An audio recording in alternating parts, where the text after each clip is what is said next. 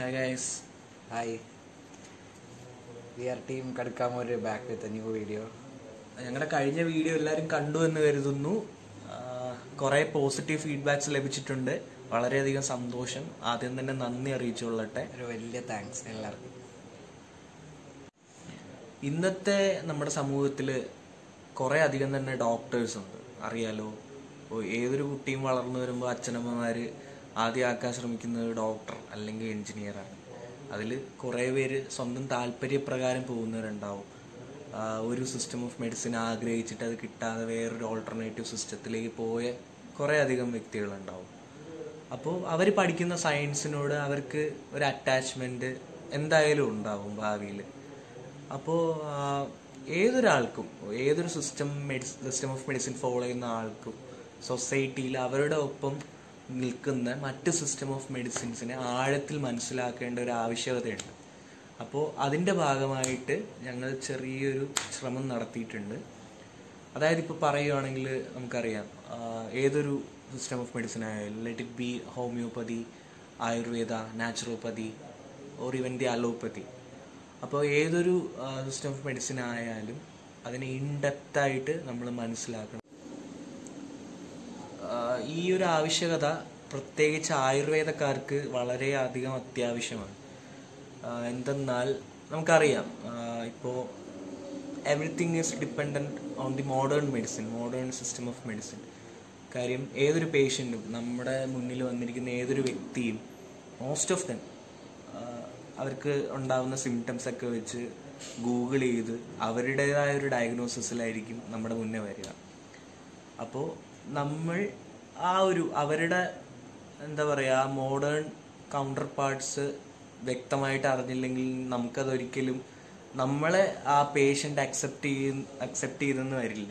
അറിയാമല്ലോ സംഭവം. അതിൻ്റെ ഇപ്പോൾ നമ്മൾ തന്നെ ഒരുപാട് കാണുന്നതാണ്. എനിക്ക് വന്നിട്ട് പറയാം എനിക്ക് grade 1 ഫാറ്റി ലിവറാണ് എന്ന് പറയും. അപ്പം നമ്മളതിനെ നമ്മുടെ രീതിയിലേക്ക് മാറ്റിയെടുക്കേണ്ട ഒരു ആവശ്യകതയുണ്ട്.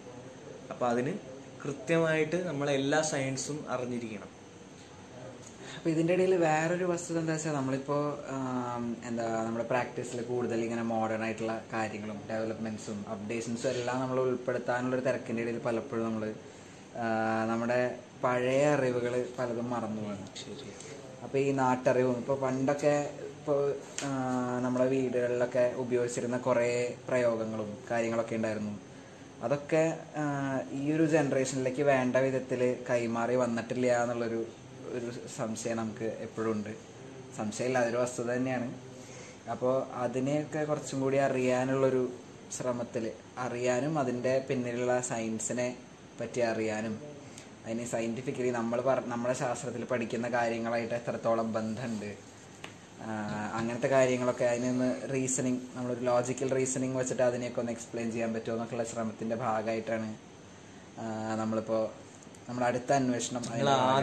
ആദ്യമായിട്ട് ഞങ്ങൾ അസസ് ചെയ്യാൻ ആഗ്രഹിക്കുന്നത് നമ്മുടെ ട്രഡീഷണൽ മെഡിസിനാണ്. അതിൽ തന്നെ വിഷവൈദ്യം.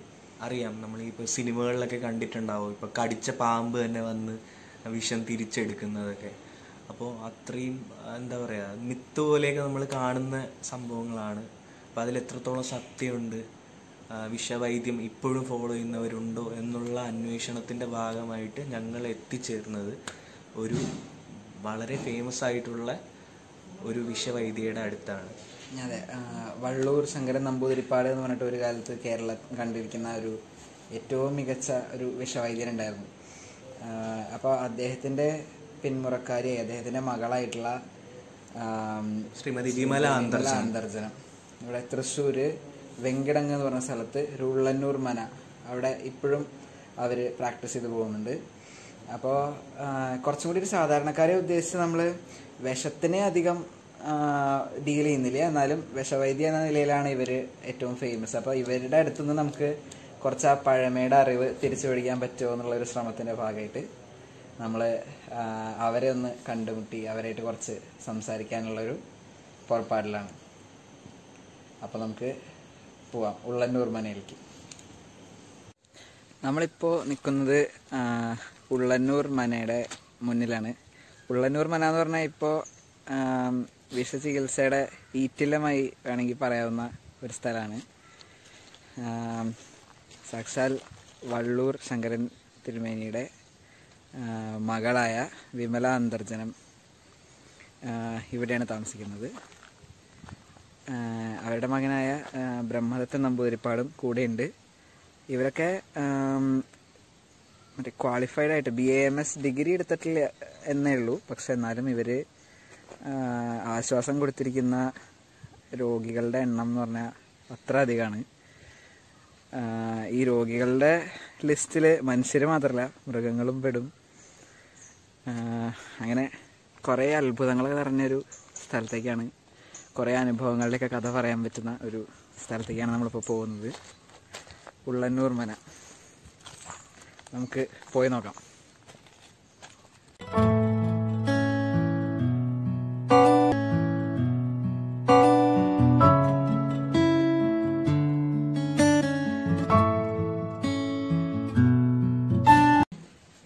നമസ്കാരം.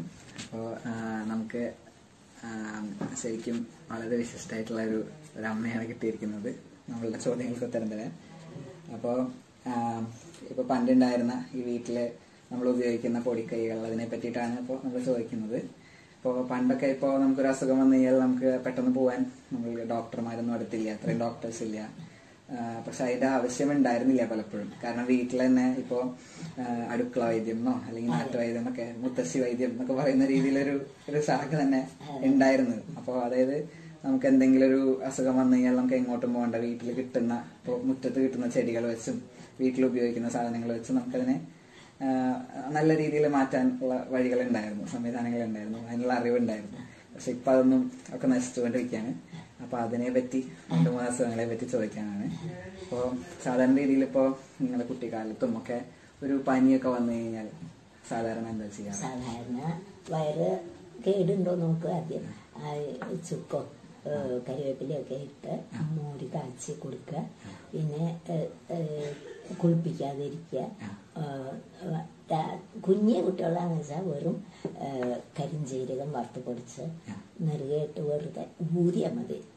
അല്ലാതെ അല്ലെങ്കിൽ വയമ്പൂക ചവച്ചൂക അങ്ങനെയൊക്കെ. അതുപോലെ വയറിനാണെന്ന് വെച്ചാൽ ചൂടാക്കി കൊടുക്കുക, വയറ് ചൂടാക്കുക. ഇതൊക്കെ ചെയ്താൽ സാമാന്യം പനി കുറയും, ആമാവസ കുറയും. പിന്നെ ഇതേപോലെ മുത്തങ്ങ മോര് തിളപ്പിച്ച കൊടുക്കുക. പാർപ്പടപ്പൂല്ല മുത്തങ്ങ 2 മിനിറ്റ് വെള്ളം തിളപ്പിച്ച് ചുക്കവെള്ളം പോലെയാക്കി അത് 1 സ്പൂൺ പഞ്ചസാരയും ചേർത്ത് കൊടുക്കുക. എങ്ങനെ പനീൻ്റെ ഒക്കെ ആവുമ്പോൾ മാറും. അതുപോലെ കരപ്പനാണ് അങ്ങനെ വരികയാണെന്ന് വെച്ചാൽ തെച്ചിപ്പൂവ് വരട്ടുനാളികേരപ്പാലിൽ തെച്ചിപ്പൂവ് അരച്ച് കലക്കി വറ്റിക്കുക. ആ വെളിച്ചെണ്ണ പരട്ടുക, വെളിച്ചെണ്ണ അകത്തേക്ക് കൊടുക്കുകയും ചെയ്യുക. അതുപോലെ ചുവന്ന തെച്ചിപ്പൂവ് മോരിൽ ചരിച്ച് പരട്ടി കൊടുക്കുക. ഇതൊക്കെ സാമാന്യം കരപ്പൻ കുറയാറുണ്ട്.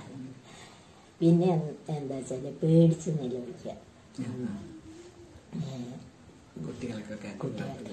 അങ്ങനെയാണെന്ന് വെച്ചാൽ ഈ വയമ്പ് പീനാറി ഇത് രണ്ടും അരച്ചിട്ട് ചെറു ചൂടുള്ള വെള്ളത്തിൽ ചരിച്ച് അതിലൊക്കെ പ്രത്യേകിച്ച് മൂക്കിൻ്റെ അടുത്ത് പരട്ടി കൊടുക്കുക. അപ്പോൾ ഈ പേടിച്ച് നിലവിളി നിൽക്കും. അതിന് കരുവേപ്പില,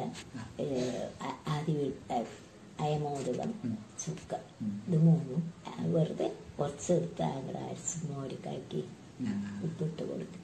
അപ്പൊ നിൽക്കും. അല്ലാത്ത ശക്തിയായുണ്ട് വെച്ചാൽ മലർപ്പൊടി പഞ്ചസാര ഇട്ട് കൊടുക്കുക. ഈ കട്ടൻ കാപ്പിയിൽ നാരങ്ങ വെച്ച് വളരെ ഫലപ്രദമാണ്. പിന്നെ അതുപോലെ ഈ നമ്മള് പുറത്തൊക്കെ പണ്ട് ചെരുപ്പൊന്നും ഉപയോഗിക്കാറില്ലല്ലോ, അപ്പൊ അങ്ങനെ ഇതുപോലെ വട്ടച്ചോറിയൊക്കെ പോലെ കാലൊന്നും വരുമല്ലോ.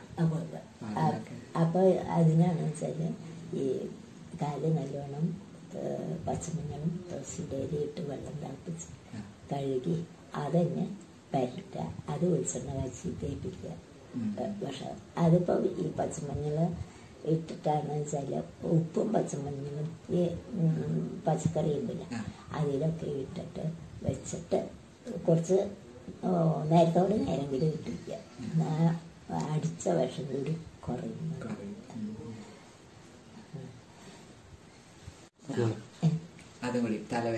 തലവേദനയ്ക്ക് കഫം കൊണ്ടുള്ളതാണെന്ന് വെച്ചാൽ അധികം കുളി കുറയ്ക്കുക. നേരെ മറിച്ച് തലയ്ക്ക് കനം ഇതൊക്കെയാണെന്ന് വെച്ചാൽ പിന്നെ വല്ലാത്ത മൂക്കടക്കും നീരർക്കമാണ് വൈകുന്നേരം അവണക്കെണ്ണ ഒരു സ്പൂൺ അവണക്കെണ്ണ മൂപ്പിച്ച് അതിൽ രാസനാദി പൊടിയിട്ട് കുഴമ്പാക്കി തല ഇടാം. ഒരു 5 മിനിറ്റ് കഴിഞ്ഞാൽ തുടച്ച് കളയാം. കഫം നല്ലോണം ഇറങ്ങിപ്പോവും. അതോടുകൂടി തലവേദന പറയും. അതേപോലെ രാസനാദി പൊടി മുരിങ്ങയുടെ ഇലയുടെ നീരില് മൂരില് ഒക്കെ കുറുക്കിയിട്ട് നെറ്റിക്കിട്ടാൽ പെട്ടെന്ന് പറയും. അപ്പൊ ഇത്രയും നേരം നിങ്ങൾ കേട്ടത് ശ്രീമതി വിമല അന്തർജനം നമുക്ക് പകർന്നു തന്ന അറിവുകളാണ്. അപ്പോൾ എല്ലാവർക്കും ഇതിൻ്റെ ഒരു സയൻറ്റിഫിക് എന്താ പറയുക ഒരു സയൻറ്റിഫിക് അസസ്മെന്റ് നടത്താൻ ഒരു അവസരമുണ്ട്. അപ്പോൾ നമ്മൾ പഠിച്ചിരിക്കുന്ന നമ്മുടെ ആയുർവേദത്തിൽ പറഞ്ഞിരിക്കുന്ന രീതികളുമായിട്ട് ഇതിന് എത്രത്തോളം ബന്ധമുണ്ട്, അല്ലെങ്കിൽ എത്രത്തോളം സാമ്യമുണ്ട്, ഓരോ പ്രയോഗങ്ങളും. ഫോർ എക്സാമ്പിൾ ഇപ്പോൾ മറ്റേ പനിയുടെ പർപ്പടകം. അതെ, പർപ്പടകം എന്ന് പറഞ്ഞത് മുത്തങ്ങയും പർപ്പടകപ്പോലും നമ്മൾ പനിയിൽ ഏറ്റവും അഗ്രിഔഷധമായിട്ട് നമ്മൾ ആയുർവേദത്തിൽ പഠിച്ചിരിക്കുന്നതാണ്. അഗ്രിയാണ്. അതേ പ്രയോഗം തന്നെ അവരും പറയുകയും ചെയ്തു. അപ്പൊ ഇതുപോലെ അവർ പറഞ്ഞിരിക്കുന്ന ഓരോ പ്രയോഗങ്ങളും വേണമെങ്കിൽ നമുക്ക് ഞാൻ കേട്ടിട്ടുണ്ട്. ഈ അഷ്ടാഹൃദയത്തിലെ ഏകദേശം അതേ ചികിത്സാ രീതികൾ തന്നെയാണ് ഈ മനയിലുള്ള ഫോളോ ചെയ്യുന്നത്. ഇവര് അഷ്ടാഹൃദയം ബേസ് ചെയ്ത് ചികിത്സിക്കുന്ന ഒരു രീതിയാണ്. ക്ലാസ്സുകളൊക്കെ എടുക്കുന്നു. അതെ, ഇപ്പോഴും ഇവർ അഷ്ടാഹൃദയത്തിന്റെ ക്ലാസ്സുകളും ഒക്കെ ട്രഡീഷണൽ രീതിയിൽ തന്നെ എടുക്കുന്നുണ്ട്. അപ്പോൾ നമ്മളിതിനെ ഒരു നമ്മൾ പഠിച്ചിരിക്കുന്ന രീതികളായിട്ട്, ക്ലാസിക്കലി പഠിച്ചിരിക്കുന്ന രീതികളായിട്ട് എത്ര കണ്ട് ഈ പ്രയോഗങ്ങൾ ഈ നാട്ടിൽ നിലനിന്നിരുന്ന ഈ നാട്ടുവൈദ്യം എന്നൊക്കെ പറയുന്ന ആ ശാഖയിലുള്ള പ്രയോഗങ്ങൾ എത്രത്തോളം നമ്മളുടെ ശാസ്ത്രമായിട്ട് ബന്ധമുണ്ട് എന്നുള്ളൊരു ആലോചന ശരിക്കും ആലോചിക്കേണ്ട കാര്യമാണ്. അത് നമ്മളെല്ലാ ആയുർവേദ വിദ്യാർത്ഥികൾക്കും വേണ്ടി വിട്ടുതരാണ്. പിന്നെ ഏതൊരു സിസ്റ്റം ഓഫ് മെഡിസിൻ ആയാലും അൾട്ടിമേറ്റ് എയിം എന്ന് പറയുന്നത് രോഗിക്ക് അസുഖം ഭേദമാകുക എന്നുള്ളതാണ്. അപ്പം ഒത്തിരി അധികം പേർക്ക് ഇവരാൽ നല്ല എന്താ പറയുക നല്ല ഫലം ഉണ്ടായിട്ടുണ്ട്. അതെ, അത് തന്നെയാണ് ഏറ്റവും വലിയ തെളിവ്, നമുക്ക് കിട്ടാവുന്ന തെളിവ്. അപ്പോൾ അതുകൂടാതെ തന്നെ ഇതിപ്പോൾ ഒരു വിഷവൈദ്യയുടെ കാര്യമാണ് പറഞ്ഞത്. അതേപോലെ നിങ്ങളുടെ വീട്ടിലെ നിങ്ങളുടെ മുത്തച്ഛനോടോ അമ്മൂമ്മയോടോ നിങ്ങളുടെ അപ്പുറത്തെ വീട്ടിലുള്ള മുത്തച്ഛന്മാരോടും അമ്മൂമ്മമാരോടൊക്കെ ചോദിച്ചു കഴിഞ്ഞാൽ നമുക്ക് പല പല പുതിയ അറിവുകളും, പുതിയതെന്ന് പറഞ്ഞാൽ നമുക്ക് പുതിയതായിട്ടുള്ളത്, പക്ഷെ അത് പഴമയിൽ എല്ലാവർക്കും അറിയുന്നുണ്ടായിരുന്ന കാര്യങ്ങളായിരുന്നു, എല്ലാവരും ഉപയോഗിച്ചിരുന്ന കാര്യങ്ങളായിരുന്നു, നല്ല റിസൾട്ട് ഉണ്ടാക്കിയിരിക്കുന്ന കാര്യങ്ങളായിരുന്നു. അപ്പോൾ ഇതിനെപ്പറ്റിയൊക്കെ നമുക്ക് കുറച്ചും കൂടി അറിയാം, നമുക്ക് ഡിസ്കസ് ചെയ്യാം. അപ്പോൾ അതിന് വേണ്ടിയിട്ട് നമ്മൾ ഈ ന്യൂ ഇയറിൽ നിങ്ങൾക്ക് മുന്നിലൊരു പുതിയ ചലഞ്ച് നിങ്ങൾക്ക് മുന്നിൽ തരികയാണ്. നമ്മളതിന് പേരിട്ടിരിക്കുന്നത് ദ ഓൾഡീസ് ഗോൾഡ് ചലഞ്ച്. അപ്പോൾ നിങ്ങളെല്ലാവരും ഇന്നോട്ട് തന്നെ നമുക്ക് ഇന്നോട്ട് തുടങ്ങാം. അതായത് നിങ്ങളെല്ലാവരും നിങ്ങളുടെ മുത്തച്ഛനോടോ അമ്മൂമ്മയോടോ ഒക്കെ വെറുതെ ഇരിക്കുമ്പോൾ പണ്ട് ഒരു പനി വന്നിരുന്നാൽ അവരെങ്ങനെയാണ് അതിനെ ചികിത്സിച്ച് മാറ്റിയിരുന്നത്, അല്ലെങ്കിൽ പനി തന്നെ ആയിക്കൊള്ളുന്നില്ല, നിങ്ങൾക്ക് ഏത് മുറിവുകളിലൊക്കെ മരുന്ന് വെച്ച് കെട്ടുന്ന പ്രയോഗമൊക്കെ. അതെ, പിന്നെ അതുപോലെ ചില നാടുകളിൽ കണ്ടിരിക്കുന്ന ചില പ്രത്യേക ചെടികളുണ്ട്, ചില പ്രത്യേക പ്രയോഗങ്ങളുണ്ട്. അതുപോലെ എണ്ണ കാച്ചുന്നത്. അതെ അതെ, പണ്ട് ഉപയോഗിച്ചിരുന്ന പല കറികളും, നമ്മൾ ചോറിന്റെ ഒക്കെ ഒപ്പം വെച്ചിരുന്ന ചില പ്രത്യേകതര കറികൾക്ക് പ്രത്യേക ഔഷധ ഗുണമുണ്ട് എന്നൊക്കെ പറയപ്പെടുന്നുണ്ട്. അപ്പൊ അങ്ങനത്തെ നിങ്ങൾക്ക് കിട്ടുന്ന ഓരോ പുതിയ അറിവും നിങ്ങൾ നമ്മളുടെ കമന്റ് ബോക്സിൽ നിറയ്ക്കുക. അതുപോലെ നിങ്ങൾ പറ്റുകയാണെന്നുണ്ടെങ്കിൽ ഒരു വീഡിയോ എടുത്ത് ആ മുത്തച്ഛനും അമ്മൂമ്മയും പറയുന്ന കാര്യങ്ങളൊരു വീഡിയോ എടുത്ത് നമുക്ക് അയച്ചു തരാം. നമുക്ക് അയച്ചു തരേണ്ടത് നമ്മുടെ മെയിലിലേക്കാണ്, KadukkaMoru@gmail.com. ഈ മെയിലിലേക്ക് അയയ്ക്കുക. അപ്പോൾ നമ്മൾ ഉറപ്പായിട്ടും അത് നമ്മുടെ ചാനലിൽ പബ്ലിഷ് ചെയ്യുന്നതായിരിക്കും. അപ്പോൾ നമ്മൾ നിങ്ങളുടെ മുന്നിൽ തുറന്നു തരുന്ന ഒരു പുതിയ challenge, the oldies gold challenge. Okay, team KadukkaMoru signing off. By.